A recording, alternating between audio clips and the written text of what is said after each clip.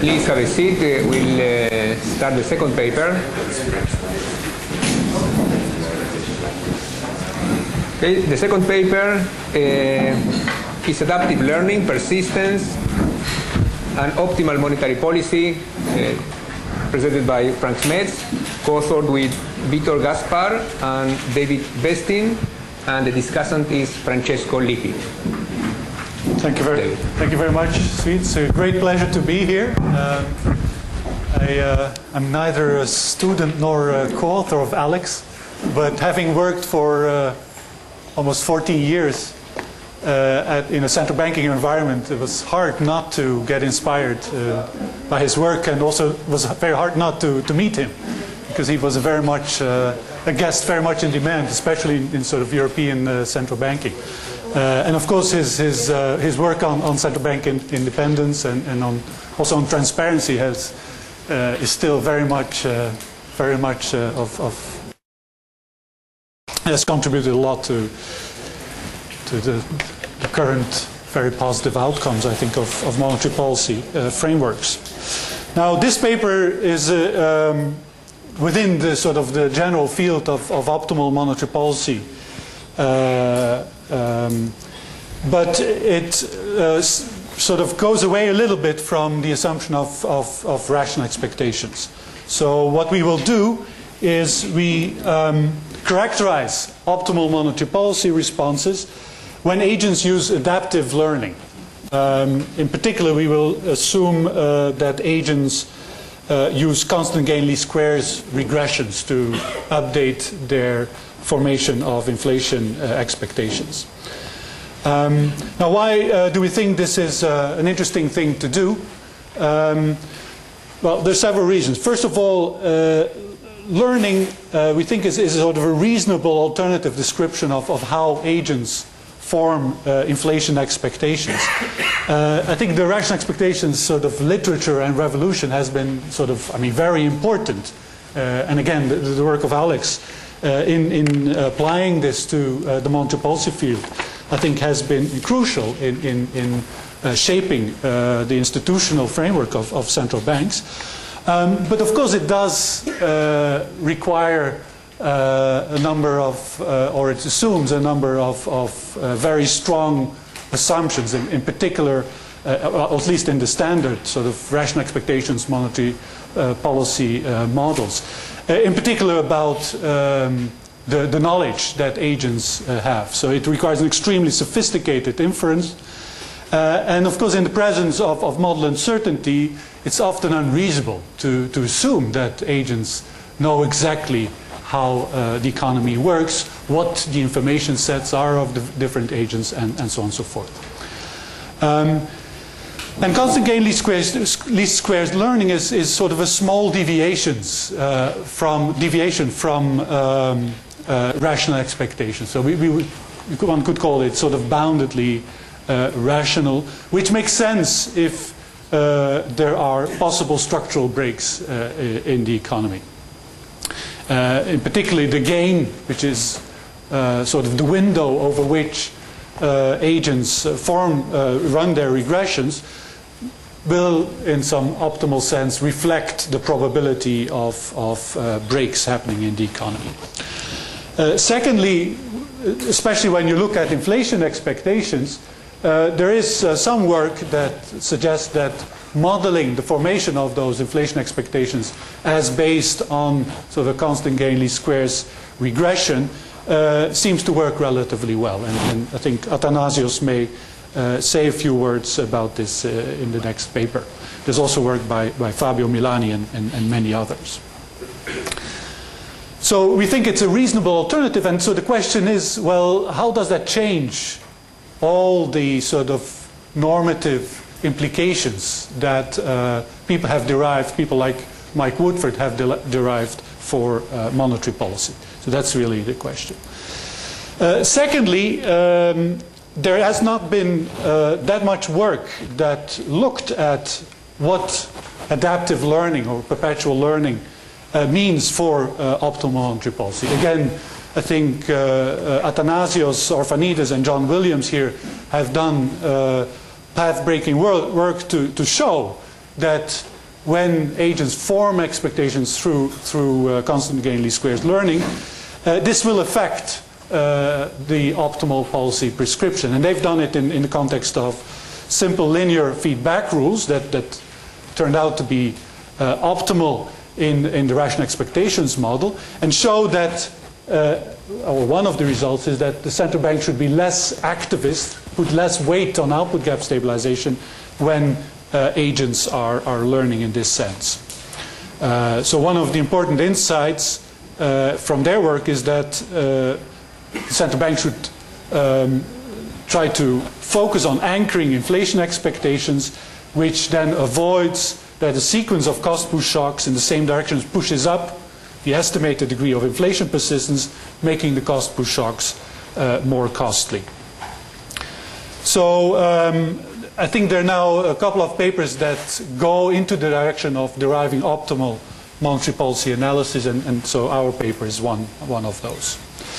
And then a third reason why we were interested in studying optimal monetary policy with inflation learning, with adaptive learning, under adaptive learning by agents, is that we were interested in sort of knowing what the implications are of the interaction between learning and monetary policy for the degree of inflation persistence.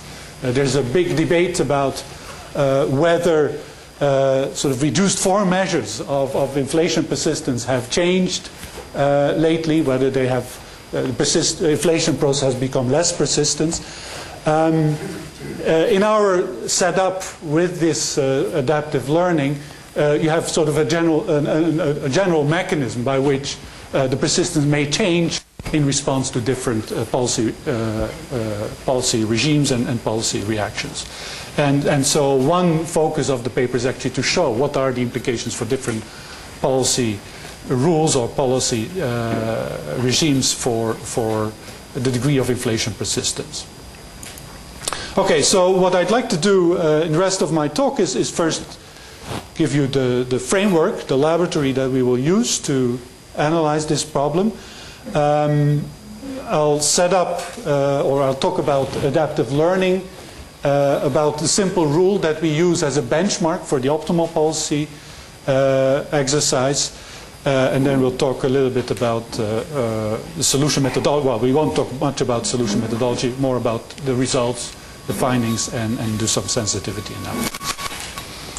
Okay, the model we use is a very simple one, and probably known to those of you who have an interest in monetary economics. It's sort of a very standard hybrid New Keynesian Phillips curve, which you can derive from a certain set of micro foundations based on a monopolistic competitive goods market and some sticky price, some reason for sticky prices. In particular, in this particular case, we will assume the Calvo setup whereby firms receive a signal whether they can change their price or not, which is sort of independent over time.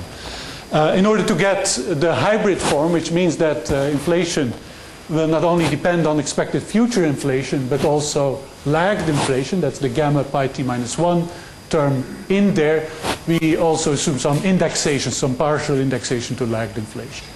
So, but otherwise it's sort of a standard hybrid New Keynesian Phillips curve. Inflation depends on lagged inflation, on expected future inflation, on the output gap, xt, so kappa is the slope of the Phillips curve, and then there is a cost push shock, which again can be microfounded in a number of ways. Now this is the model also that you will find in Woodford's book Interest and Prices, and Woodford has shown that when you derive the welfare-based or a quadratic approximation of the welfare-based loss function, then in this particular model it looks like LT here. So it's basically a weighted average of a semi-difference in inflation and the output gap. And the lambda here will be a function of kappa, the slope of the Phillips curve. It basically will be kappa over theta. So where kappa is the slope of the Phillips curve, and theta is the markup in the goods sector. So it's sort of this micro-founded loss function in this particular framework.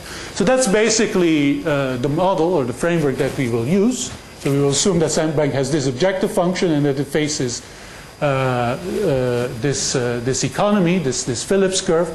And for simplicity, we will also assume that the instrument is xt, so the output gap. We could complicate that by also introducing an S curve and linking the output gap to the interest rate equation, but given the sort of the numerical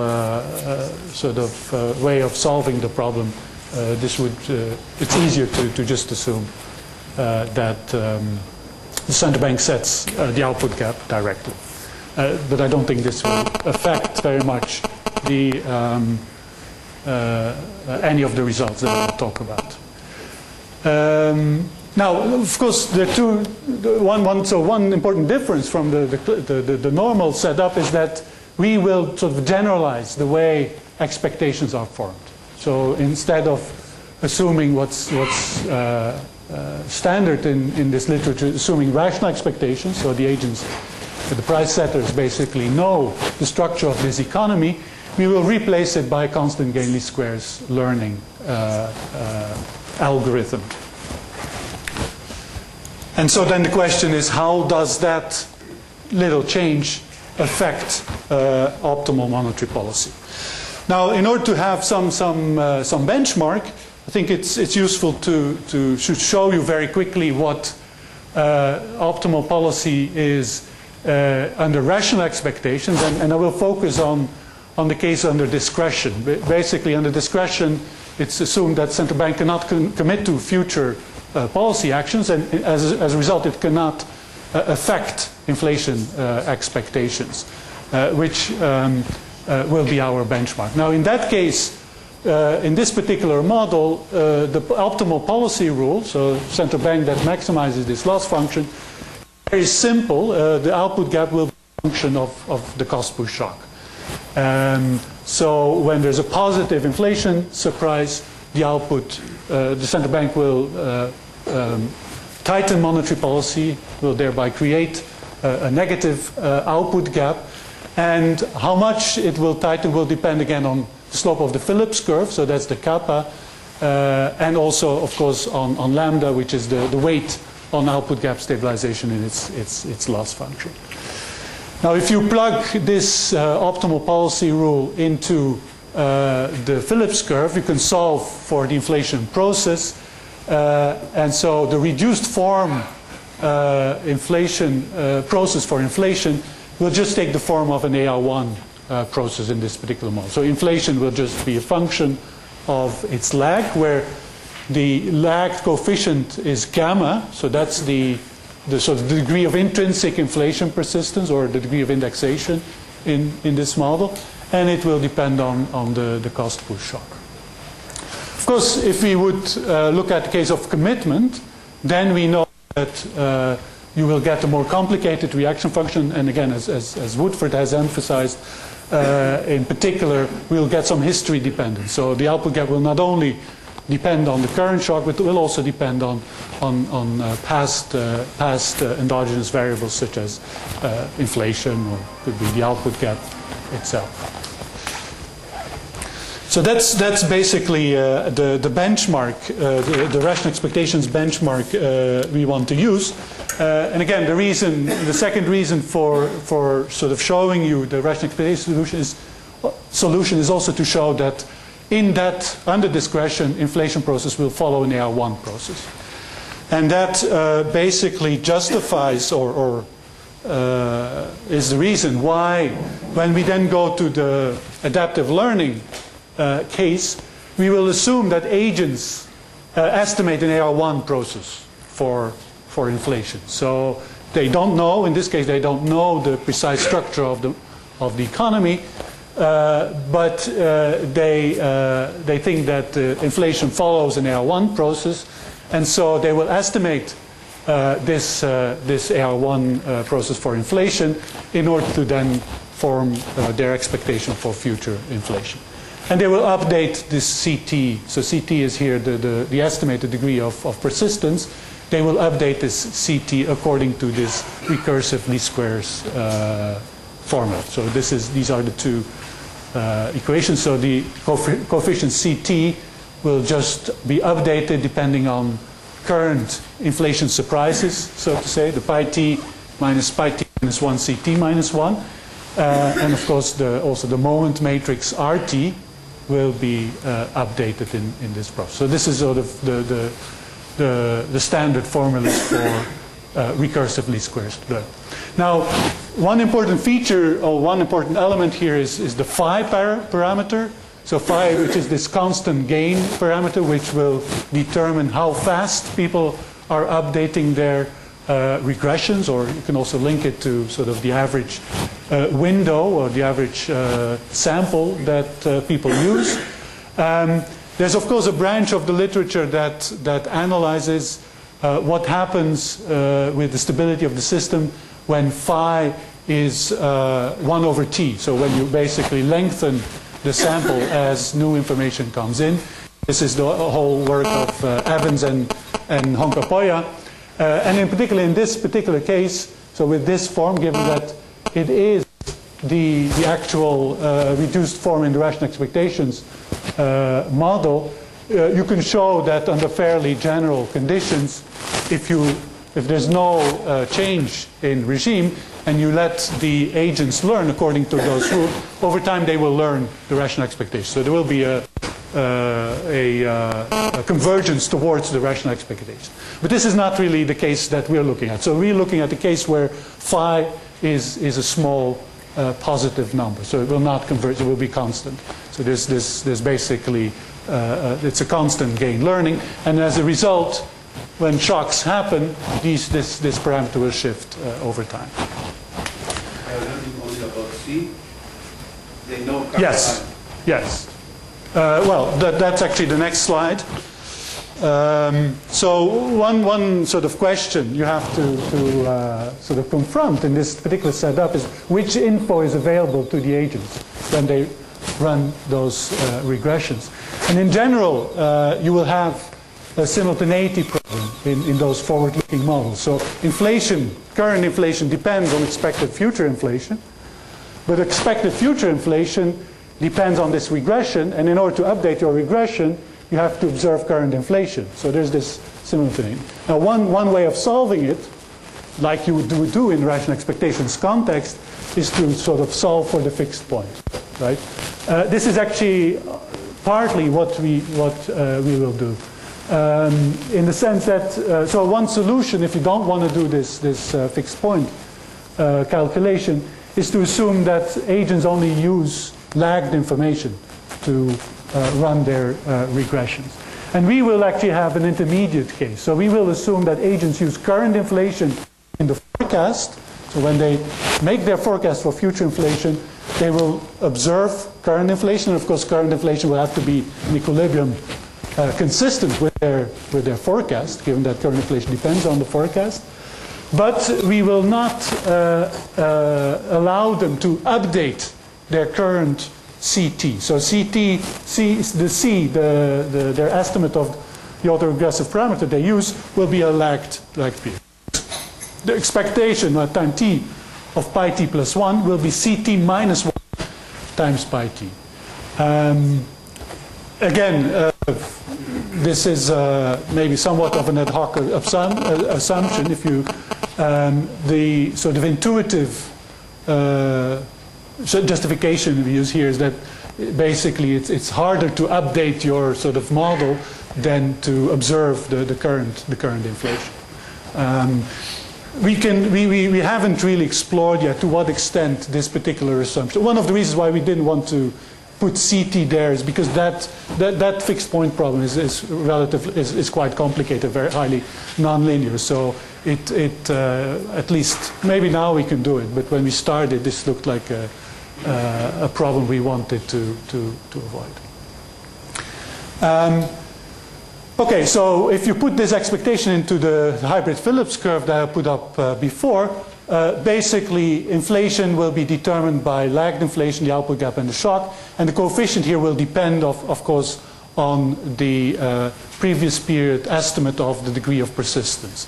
If this CT minus 1 in the past is the same as the rational expectations coefficient, which is gamma, then this term here drops out, right? And you see that in that case, the degree of persistence is just gamma. So then basically you're back in the rational expectations. But of course, when it differs, then obviously this will affect the degree of persistence in inflation.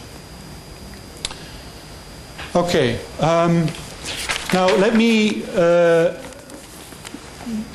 first. So I'll show you some. Obviously, this is sort of a highly nonlinear problem that we are not able to solve analytically. I will show you some sort of first order conditions which to some extent you can interpret, but most of the results will be based on actual numerical solution of this problem. So let me first of all tell you what the benchmark parameters are that we use. The gamma we assume 0.5, so that's again the degree of intrinsic inflation persistence. It's a parameter that's often found in empirical studies that estimate empirically the hybrid New Keynesian Phillips curve. Theta is 10, so that's a markup of 10%. Again, it's sort of a standard calibration parameter, for example, in the Woodford book. Alpha is the degree of price stickiness. It will determine kappa to some extent. So we assume that it's 2/3. It means that average stickiness of prices is about 3/4. And basically that those parameters basically imply the reduced form parameters, which is the kappa, the slope of the Phillips curve, the lambda, which is the weight on the output gap, and then phi is this gain parameter is 0.03. I think we took this from the work of Athanasius. It's a window of how many quarters? 10 to 20 years. 10 to 20 years. Yeah. Okay, so that will be the sort of the baseline calibration. Now, so how do we solve for the optimal monetary policy? Well, we basically take a value function approach. So, I mean, in the basic rational expectations model, actually there is no state variable in this. Well, the only state variable is the shock under discretion. Now, under commitment, there will be one additional state variable. Now, because of the learning equations here, there will be 4 state variables in the economy. So there will be the current shock, there will be lagged inflation, which comes in through the intrinsic degree of inflation persistence. There is CT minus 1, which is the coefficient, the estimated coefficient of inflation persistence by the agents, and then there's the moment matrix RT, right? And so we try to solve this, we try to minimize this value function with respect to xt, subject to, again, the Phillips curve, the 2 learning equations, and then the forecast equation, right? And so the way we do it, we use methods that have been suggested by Judd, and there's this very nice book by Beranda and Fackler that sort of shows you how to do it. So we approximate V with cubic splines and then try to numerically solve this problem. Just actually, let me just say one. So if you think about this problem and the instrument being xt, I mean obviously the central bank can directly affect current inflation, right? Because the output gap enters the inflation equation currently in the Phillips curve. Now, how else can it affect? So what do these other state variables tell us? Well, current CT depends on current inflation. So one way the central bank will be able to affect the economy is by affecting CT through this basically expectational error.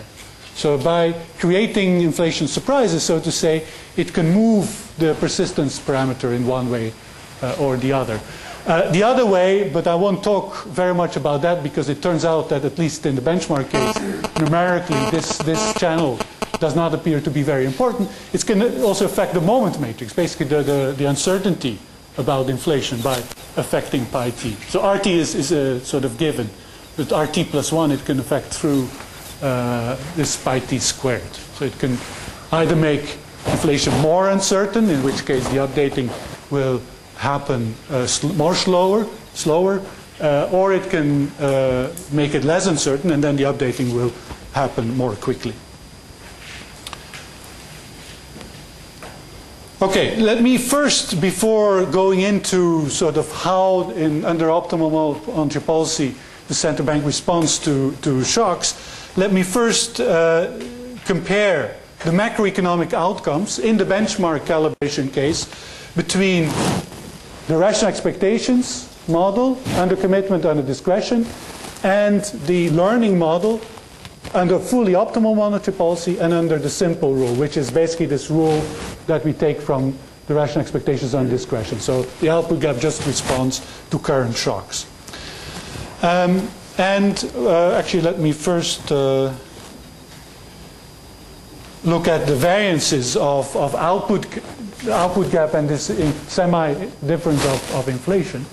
And here the variances are relative to the commitment case on rational expectation. So this is basically the best you can get. If there are rational expectations, so there's no uncertainty coming from the learning process, and the central bank can commit, then you basically achieve the lowest variability in the economy. So we take that as a benchmark. Obviously under discretion, which is the second column here, there is some deterioration of macroeconomic stabilization. There's actually some improvement in the output gap, but quite strong deterioration in inflation, so the variance increases by 17%. If you have learning and you basically apply the same rule, so this again, this is this simple rule where the output gap responds to the cost push shocks, then of course, sorry, this was 1.37. This is a typo here. And the rational expectation. Then you see that actually on the output gap side, not much happens, but especially inflation, the variability of inflation increases quite a bit to 1.50. So learning obviously is a source of variability in the economy. Then when we let the central bank know the full structure of the economy, so it knows that the agents are running these constant gain regressions, then again you see that the stabilization of the economy is improved. So the variability of an output gap increases somewhat to 1.02. But the variability of inflation drops quite quickly. So in general, the optimal policy on the learning basically brings you quite close to or closer to the commitment case, as you would expect. Now, what does this imply for autocorrelation and persistence? So for those of you who are familiar with the sort of the policy literature under rational expectations and comparing discretion with commitment, one of the things that has been emphasized a lot by Woodford is that under commitment, basically you get history dependence. And the way this is shown in this particular simple model is if you look at the autocorrelation of the output gap. So under discretion, which is the second column, the autocorrelation of the output gap is 0, right? Because the rule just says, just respond to the shocks. And the shocks are serially uncorrelated, so there's no serial correlation in that case. Under optimal policy on the commitment, you get quite a bit of persistence on the output gap. And this is exactly this idea that by committing to increase or tighten policy further in the future, you actually stabilize current inflation. Right? So, and of course that's what you see in the bottom line here. The inflation variability drops quite dramatically from 0.50 to about half, 0.25. So the benefit of commitment is really that you can stabilize inflation expectations through a history-dependent policy. Now, you get very similar outcomes under learning. So also in this case, what you see is that obviously, again, if you take the same rule, The rule is the same. It only responds to the shocks, which are serially uncorrelated. So the serial correlation is 0 for the output there. The serial correlation in inflation is higher than under rational expectations, and that's exactly the point that Athanasios and John Williams made, that learning increases the persistence of the inflation process. But when you go to optimal monetary policy in this framework, you get very similar sort of movement as comparing discretion and commitment under rational expectations. So you create much more persistence in the output gap, 0.56, that's close to 0.60, and the benefit is that the serial correlation in inflation is much less, so it drops to 0.33. And of course now the question is, well, why is that? Because it's clear that this cannot be the same mechanism that is working under rational expectations. Under rational expectations, the way optimal policy works is that it basically promises to tighten, when there's a positive cost push shock, positive inflation surprise, it promises to be tighter even tomorrow when the shock is back to 0. And that has an effect on the current inflation expectation, and that reduces the current effect of the shock. This is how. So under rational expectations, this policy works by actually promising future policy moves in the same direction, and sort of the benefit is really that you can sort of stabilize the effects or smooth the effects of cost push shocks over time. This cannot be the mechanism working in the constant gains least squares learning case, because there, of course, expectations are completely backward looking. It's very mechanical. Agents are just running those regressions. So the question is now, how does the central bank get this inflation persistence down, and why is it that we get output gap persistence up in this case? I mean, this is just, before we do that, this is the sort of the measure of the welfare loss. So you see that you get relatively close. So there's quite a bit of gain from doing the optimal monetary policy rather than following the discretionary rule.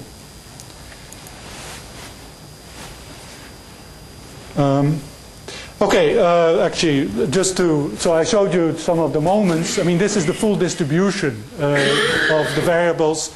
In underlearning, in two cases, the blue dashed line is the case of the simple rule, so that's the rule under rational expectation that would be optimal under rational expectations and discretion. The green line is the outcome under the optimal rule. So you basically see here the full distribution. I think the most important picture to look at is the distribution of C. Okay, where you see that basically what optimal policy does, it shifts the whole distribution of this estimated persistence parameter to the left, and it makes it more tighter. And actually the important thing actually is what happens here. So under the simple rule, you actually get cases where inflation becomes explosive. In that case, what we do, we follow again a trick by Orphanese and Williams. We just stop. We don't let the agents update further. So we just, when they start estimating roots above 1, we just assume that they don't update and keep 1. But anyway, so that's of course where things become very costly, when the inflation process becomes unstable.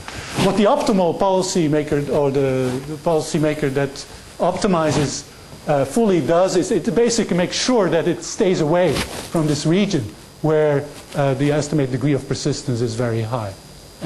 And so in the process it shifts the whole distribution to the left. This is the distribution for the moment matrix. Let me just skip this. So what can we say about characterizing the optimal monetary policy? I mean, this is one way of writing this first order condition. And of course, it's it's not an explicit function, because there are these expected V's in there, which are basically the expected marginal benefit of changing a certain parameter. So VC is the expected marginal benefit of a change in the C parameter. But anyway, I think it is actually quite useful to stare at this a little bit to understand what's going on. I mean, the first term, basically you retrieve this expression in the red box here if you assume that lagged inflation is equal to 0.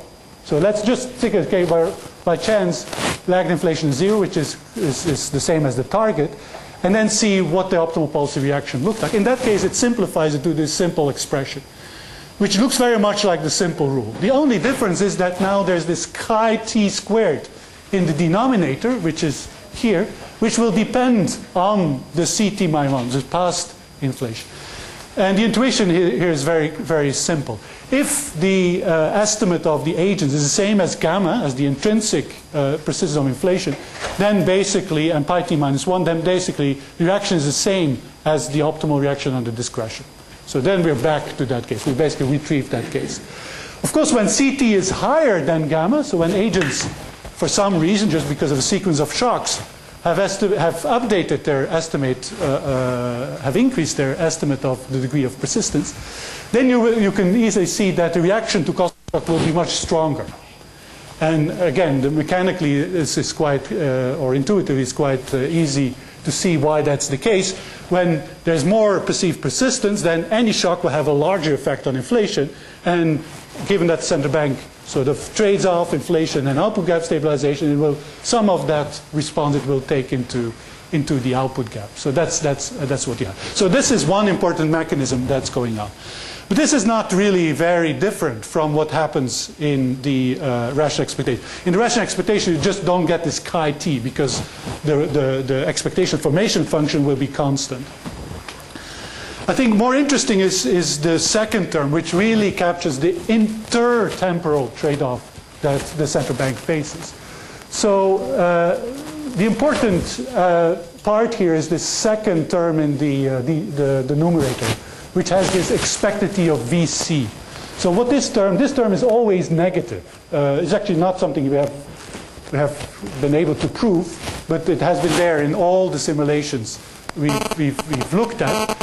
What it says is that the expected value of lowering persistence, perceived persistence, is always positive. And again, the reason is very simple. When persistence is low, then future shocks will have smaller effects on inflation, and so that will be good for the stabilization of the economy.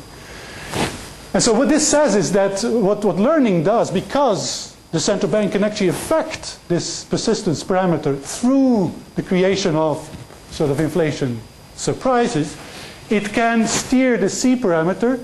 And what it says, this type of effectiveness will lead to a negative response of the output gap to past inflation. So again, we introduce some type of history dependence in this setup. But now the history dependence comes from the fact that the central bank wants to affect the CT, which is this, and it realized it could do so by setting policy a little bit more tight when inflation is positive, or a little bit less tight when inflation is negative, so when the deviation of inflation. I mean, I don't have much time. There are a number of cases we can look at here to sort of refine this analysis, but I think the basic intuition or the mechanism that are strongest in driving the results is exactly this intuition. Okay, so let me just then show you how the policy responds to a cost push shock. So these are just mean dynamic responses of the economy in response to a positive one standard deviation cost push shock for 3 initial states. So in each of those, pi t minus 1 is 0, so inflation is at the target in last period. But the perceived degree of persistence is different. So the blue line is when the degree of persistence is the same as on average in this economy, is 0.33, right, which is lower than the intrinsic degree of impersistence, which was 0.5. And then we look at 2 cases, one higher and one lower. And so you see those 2 effects of learning on policy happening in this dynamic. So this is the response of the output gap, right, the policy instrument. when persistence is lower, then obviously the central bank responds less. So that's what you see here in the initial effect. Secondly, when persistence is lower, there's less need to respond persistently to inflation. So you get more persistence as the degree of persistence. So, and basically that's what, that's what really drives these outcomes that I mentioned before, also under learning, optimal policy will basically create history dependence in the sense that the instrument will become serially correlated. The mechanism, again, will be through inflation expectations, but now it will work sort of more mechanistically or mechanically through its effect on the perceived degree of persistence. I mean, this is the so this is the same mean dynamics, but here we plot the perceived estimate of inflation persistence. So the blue line is again the average, so there it doesn't move. But when it's lower or higher, you see that policy tries to bring, and it will succeed in bringing this persistence parameter back to this lower average. All right, let me skip this function and just end with some sensitivity analysis. So, I mean, we need to do more, but let me just talk you through this particular graph. So what we show here is the average degree of persistence in this economy for different gain parameters, so that's the x-axis, and then also for different degrees of price rigidity, for different Calvo parameters. So when the gain is 0, basically there's no updating in the constant gain least squares learning, then basically the equilibrium is the same as in the rational expectations equilibrium under discretion. The degree of persistence is 0.5 in the calibrated model. This is perceived persistence, right? This is average perceived persistence. When you say persistence, you mean perceived persistence, right? Yes. It was confusing you. Yeah. Yeah. Well, so in the tables I showed at the start, it was just the persistence of inflation. This was under rational expectations, so no, but also on learning. So we just simulated the economy and calculated the first order autocorrelation. Once there is learning, then you're talking only about perceived persistence, yeah. Right? Because this is what policy responds to. Sure, sure. But of course, the interaction of perceived persistence and policy leads also to an actual degree of persistence of inflation, right? Which, yeah. But this is the average perceived persistence, which is time varying, in the economy. So it's 0.5 under rational expectations. Now, when the gain increases, so this was the benchmark case. You see how optimal policy is able to reduce the inflation persistence. And of course, again, the mechanism is through this updating mechanism. So when agents update their estimates, that gives some traction for monetary policy to actually influence this estimate. You see when the degree of price stickiness, the green one was the benchmark case, when the degree of price stickiness is higher, that means that price stability is more important in this sort of micro-founded setup. Then you see that actually the degree of the equilibrium average degree of inflation persistence is reduced. So the value of actually manipulating agents' expectation increases because basically the cost of future cost push is higher, and as a result you see a fall in the degree of inflation persistence. Okay, let me just finish by saying that I mean, this is very much work in progress, and it's always difficult with these numerical approaches to really make sure you have everything right and you also understand everything. So we think we're almost there, but there's still some work to do. Eventually, we'd also like to look at learning about the target. So here we just assume that the target is 0, if our inflation is 0, and there's no time variation about that. So there's no updating of the constant in the inflation equation. And obviously, the interaction between that and the degree of inflation persistence would be an interesting topic to look at. We would also like to embed more the commitment case into our learning case, but that's also for future groups. Thank you.